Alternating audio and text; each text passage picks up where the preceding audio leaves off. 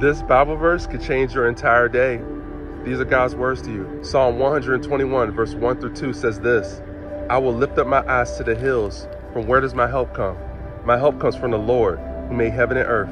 When I was younger, I was involved in a terrible car accident. My mom did the best that she could to avoid an accident that happened right in front of us, but she lost control, and our car began to flip over several times.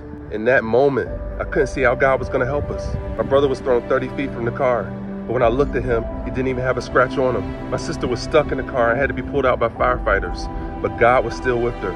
I shared this story with you because I wanted to remind you of this very important truth. Your help comes from the Lord. You may not have been in a car accident like us, but you've had miracle after miracle happen in your life where it couldn't have been anything else but God. Today, my sister has 22 inches of scars across her body from the accident, but she wears them as proof that God heals. Some of you have scars too, but those scars gave you strength and made you into the person that you are today.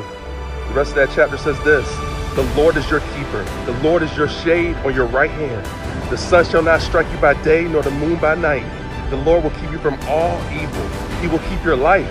The Lord will keep your going out and your coming in from this time forth and forevermore. No matter what situation you're in right now, always remember where your help comes from. You're gonna make it.